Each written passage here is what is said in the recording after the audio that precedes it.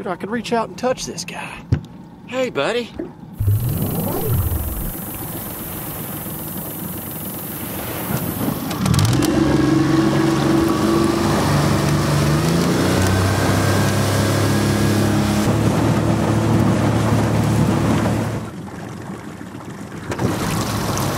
Welcome on back to the channel, everybody. We're on the crusade today. If you guys watched the last video, you know that I was using one of my original fishing poles. Actually got it with me right here. And I stumbled upon a lot of bluegill up shallow. And I was like, man, I really want to just grab a cooler and fill it up with gills. Do a little catch and cook.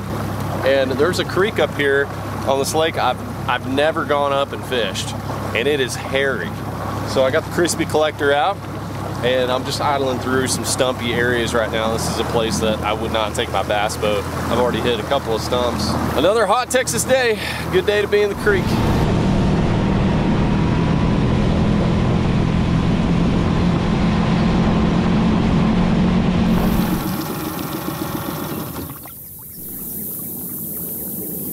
You know it's the middle of summer when you're just hearing cicadas and all sorts of bugs up in these trees. They just sing all day in the heat, just like, it's hot, go inside, crank the AC. But you gotta fight, you gotta resist. So we got our cork, we got our little frostbite ice jig, actually, and I've got a crappie nibble on there. This is gonna be more of a, just a little morsel out there for them. Get our paddle in action here. I mean, how is there not just gill city up under here? Well, fishing freaks, I have tried and I've tried and I've tried to run up miles up in this river. Sitting here under a big tree right now. And I've tied on another rig, a little clear cork fly rig on a spinning rod. Nothing. Only thing I see up here is gar and shad.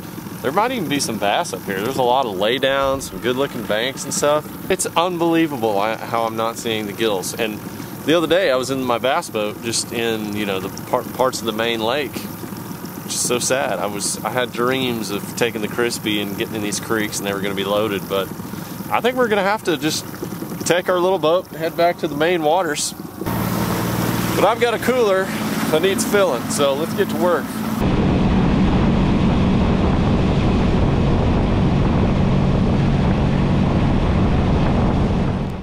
Ladies and gentlemen, look how big this gar is right here. Just a gigunda. Swimming at the surface. Dude, I could reach out and touch this guy. Hey, buddy.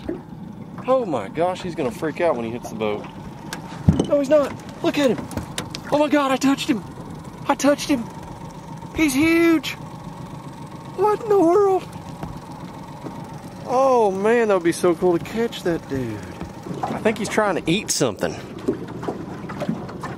What are you trying to eat, man? Gosh. Oh my gosh, he's like hanging with me. He's hanging with me. I'm one. I'm one with the fish. What in the? I've never seen anything like this. What is going on, buddy? He's hanging out with the motor. It's like he likes the, is he trying to get oxygen? I don't even know. This is the strangest thing, y'all. He's literally just hanging with the boat. I've seen so many gar rolling. I'm wondering if he's like just low on oxygen. But why would he hang close to the boat?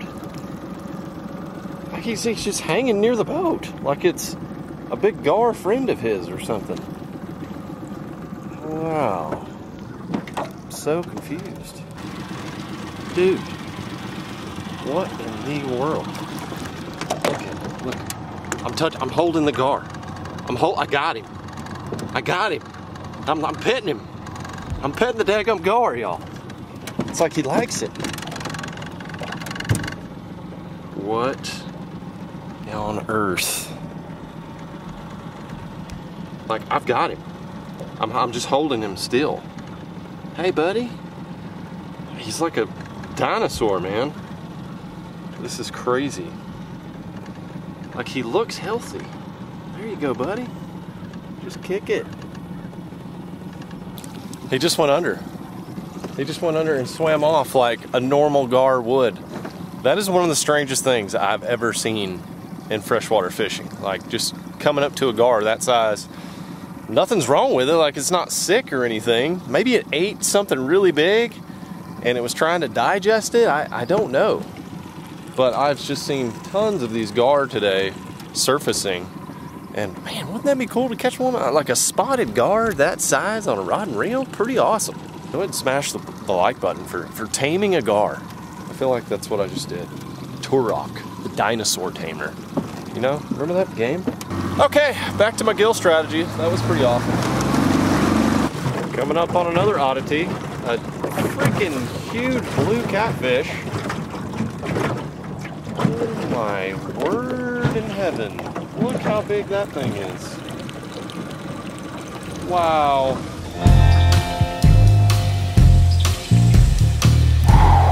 We've traveled far. Now it is time for the nibbles. Let's see what this gets us. Oh, one's got it already. Why, bam. Wasn't even looking. Oh, nibbing. They might need a little something on there. But hey, guess what? This one's going in. You know, fish is small when you can just one hand the whole situation, but that's why they come in numbers. Get us like maybe a 12-pack McNugget or I don't know, maybe a 36-pack. This is insane how many more fish are sitting up here than there were where I was up in the creek where they should be.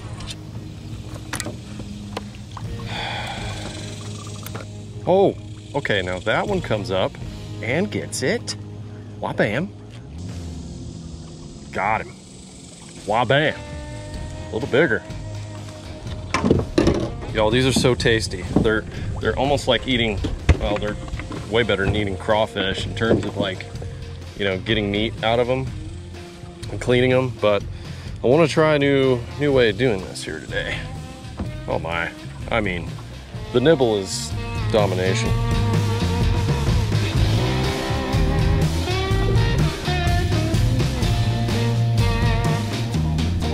So for those that are curious, these are crappie nibbles. You can get them just about everywhere you get your tackle. I honestly never really use them for crappie. I always use them for gills instead. I mainly fish for crappie with jigs, and they usually eat the plastic just fine. Gotta be one right here on this little corner. Stuck him. Ooh, that one's got some fight. That's a big one. There we go. That's what I'm talking about. That is a respectable sized gill. That's gonna be a tasty one.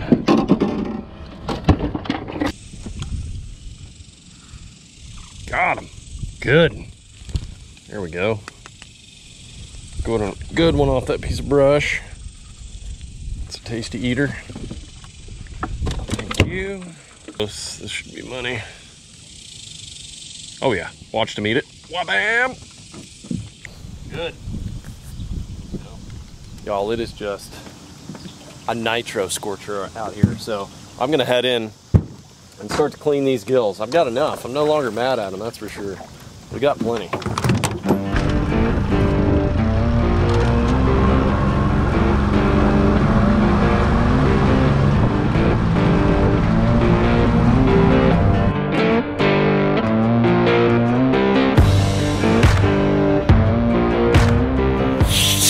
Fast forward a little bit, and we have got our cooler full of gills, y'all. So I ended up catching 3 decent sized ones, and then I've got just a bunch of little ones. So what I'm gonna do on a couple of these, I'm just gonna fillet them normally, like I normally would.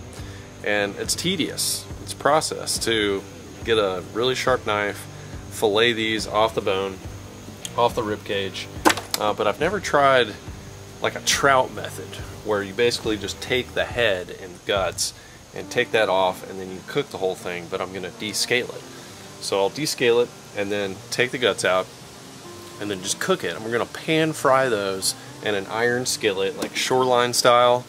And I think they're gonna be delicious, but I've never tried them with the crispy skin and tail and everything like that. So if you were in like a camping scenario, or just any kind of like woods, hiking, whatever, if you wanted to carry a little cane pole and little jigs and stuff like that, this would be an excellent way to just get yourself some good protein out there in the woods, cook it up easily, fast, and get the most out of it instead of having to fillet. But let's go through both, and then let's throw them in the skillet and compare. This tailgate right here, y'all, on the new truck has no scales on it. So this is going to be the first time I'm cleaning fish. I honestly really like using the tailgate. I kind of wish I had like a cleaning station, a table, but this works just fine. It's at the perfect height too. Also, I'm going to be using my really nice fillet knife that I got up on our Jupiter. When me and Matt filmed Unthawed the Great Northern Dangle, I got him a knife, and I also got myself a knife, and I just really thought these would be really cool knives. They have a back blade on them, a back edge, which is, it feels like it's about a 40 degree. Like it's got a much stronger, less sharp, you could say, like more for doing heavy work. So I'm going to use that for descaling. The front end, which is probably a 20 degree, is really sharp, and that's what you do your filleting with. Anyways, y'all, I love and appreciate good knives. I like using them, and this is going to be a perfect job for it. So let's get to cracking on them. Start off with one of these good sized ones here. This is going to be just a normal fillet. I'm going to do this normally. It takes a little bit longer. This is what you strive for right here. So you're trying to get them big ones right there. You can get some actual meat off of them, and then you can fillet them off the side. Little fish head in there, a little clamp. I really like using this board too. It just makes it easier when you're cleaning all sorts of fish. I usually keep it in my truck. I'm just going to go behind that little dorsal right there. Be careful not to cut all the way through. Then we're just going to go to the side. I actually like to pivot these, so I tend to do a little bit better going this way. We're just going to cut down this little spine right there, just the same way you would any other fish. The gill, you really want to try to make sure you're getting as close as you can. You're not wasting any meat. There's not much to begin with. It's pretty close right there, and then once you get past that rib cage, you can go all the way through, and then you can just work it like that, go through that skin, and then just flip that over. When you're cutting through that rib cage right there, once you get to the end of it, that's when you really want to turn your knife. A lot of times you can miss that little piece of meat. When I'm using a regular fillet knife like this, instead of electric, I can feel a little bit better, and it's just easier to get more meat. So, you know, I like using these just regular knives for stuff like this. If you don't have to clean a ton, especially little stuff, just do a really clean job. So that is a beautiful piece of meat right there. That's going to be delicious. Nice little fillet. Throw that in the fryer for like a minute, and that's good to go. So I've done two gills, two of the biggest gills fillet style, and I want to do this one a different way. So I'm actually going to do this like a trout. See if I can just cut through here with this 40 degree end. So right here is where I'm getting stuck. I'm getting stuck on that middle spine. It makes me a little bit nervous taking this edge and running it through here. I don't want to cut my fingers or anything. I'm going to actually grab a little bit bigger blade. Okay, this ought to do it. This is a knife I typically use around camp. It's a 6-inch with 1095 steel. This one right here is really made, like, literally made for chopping through wood. You can use it as kind of almost like an axe. So, and it's very sharp. So that just goes right through there. And this whole thing is 40 degrees, so it's really meant for that type of rough cutting. You don't want to really dull your fillet knife. It's for really precise cuts. So now we have our headless, gutless gill, and I'm actually going to scale it. So I'm just going to put the tail end right in here. And we'll take our back edge. We're just just gonna scrape. And scales are gonna go everywhere. So here is alternative 2. This is what I really wanted to try. The guts are out of there, heads off, and that is ready to be breaded and throw in a hot pan of grease. So scales are gone as well. Scraped all those off. Now I wanted to do it on a big one as like a large example, but where this is really useful is on those small ones, because this is going to be more of a pain to eat. Obviously, you've got the rib bones in there and everything. You're going to have to pick around that, but you're just getting a lot more meat off the fish. So we've only got a few more left. We're pretty close to being done. And one of the things that I'm doing with the females that I'm getting, I'm taking their roes, their little bluegill roe. They're small, but the chickens absolutely love these. And then the other thing that I'm doing is I'm going to take the heads and the entrails. I'm going to use the entrails just as bait, like attract it, and then I'm going to use the heads as actual bait for some of my jug lines for catfishing, because catfish love bluegill. So circle of life here. Which chicken is bold enough to step up to the plate? I mean, they just give it to one of the layers. Oh, there you go. Fight over it. We got our bluegill in the refrigerator. OSG is making up a batter right now. I just want to give you all a quick knife care tip. So I always hone my knives after I get done processing game or whatever, just using it.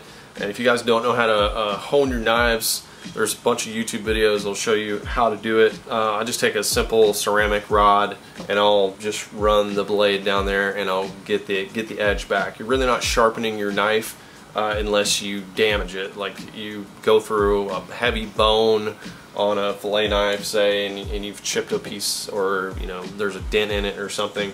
Really the tip I want to give you is when you get done doing that, use olive oil on your steels. So a lot of steels, especially carbon steel, you need to keep the steel lubricated in order to prevent it from rusting. So the worst thing in the world is to break out your knife. It's dull and it's rusty. So what you want to do to prevent rust and keep all your knives in really good shape is use some olive oil. And there's other products out there you can use, and in fact I use them on some of my like straight up camp knives or really nice knives that I'm not going to be using for processing game, but for the ones that I'm using that basically I'm going to cut the stuff up and put it in my mouth. I don't want to use any chemicals, so I use olive oil, and it's actually a really great lubricant. So I'll just take a little bit of olive oil, rub it on the blade with my finger. Obviously be careful not to cut yourself, but put it on the cutting edge, put it on the spine, everywhere basically, and you can even put it on the wood. And it's even great for the sheath too. It hydrates the leather. There's, you know, a lot of organic material in here, wood, leather, and even the steel has pores in it, and this helps fill those pores, keep them hydrated, and it prevents rust from occurring. And then, hey, you want to cut up a fish, fry it, put it in your mouth. You don't have any chemicals in there. You want to break out your knife, cut up an apple. You know, you're using olive oil, so it's just a natural oil that's harmless. So hone and strap your knives after you get done using them, slap some olive oil on there, and they're going to be rust free and sharp for the rest of your life.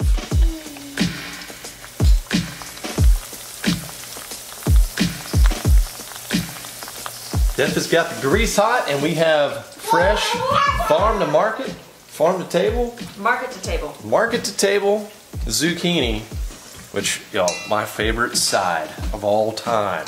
It is a tedious process. It's not quite the easiest side. Your mom does a much better job than I do. My mom used to make fried squash all the time. We do fried chicken with fried squash. We do fried squash with fish a lot of times. I love it. I can eat like 2 whole squashes if they're fried. Just golden crispies. They're like little miniature golden crispies. Love them so much. We're gonna do the fish the same way as we're doing the squash, but I've got somebody sent in something to enhance the golden crispy experience, so I'm gonna go grab it from downstairs. It looks like a pretty cool tool. So this is a collapsible batter bowl. This is made by Game Maker, if y'all are interested. So to add a little spice, we're gonna put some Texas Pete in here with what is already in there, babe? It is 1 cup of milk and 2 eggs.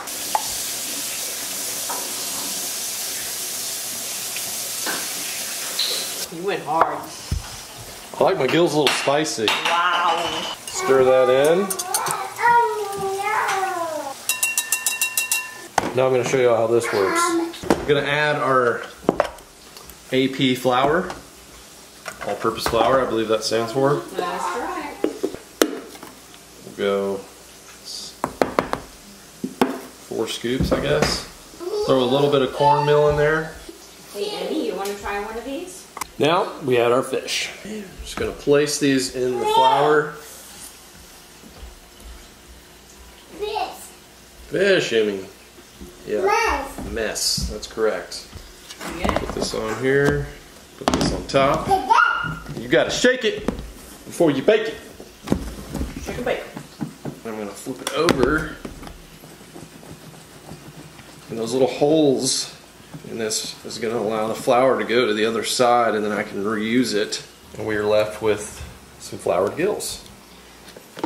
Lift that up, and you got fresh flour at the bottom. Now for the moment we've all been waiting for. I'm going to take our gills over to the grease. We just got our zucchini, a little pinch of salt, a little pinch of black pepper, finish it off. Whole gill, except the head.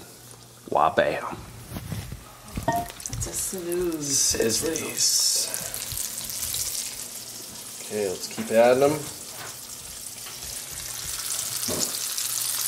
That's just a special sound right there.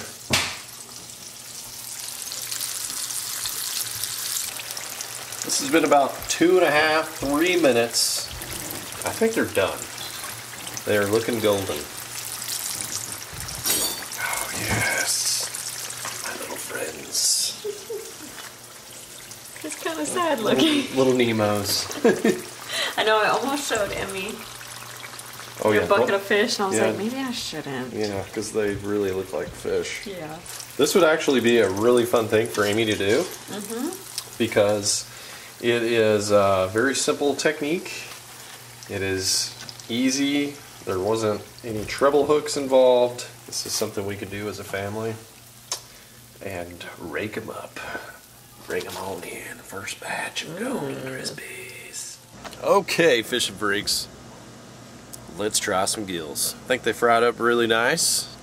OSG did a good job on the batter, and the zucchini, my gosh. I'm telling you, I could just down 3 or 4 zucchinis if they're fried like this. They're amazing. Cold adult beverage of your choice. This whole situation, I'm curious though how this is going to break down. So we got skin on, no scales. We've got these spiny rays up here. I want to see if I can pull these out maybe. These will just pull out. Okay, so I'm going to break apart that top. Oh, that looks cooked perfectly. So I've got it cooked just right where it'll just fall apart. So we kept the spiny rays up there so you can just pull them out. And just eat them like that. Obviously don't eat the spines, but you can really pick this thing apart. I mean, if you're sitting at the camp, you got a ton of time, nothing to do but look at nature, pick it apart.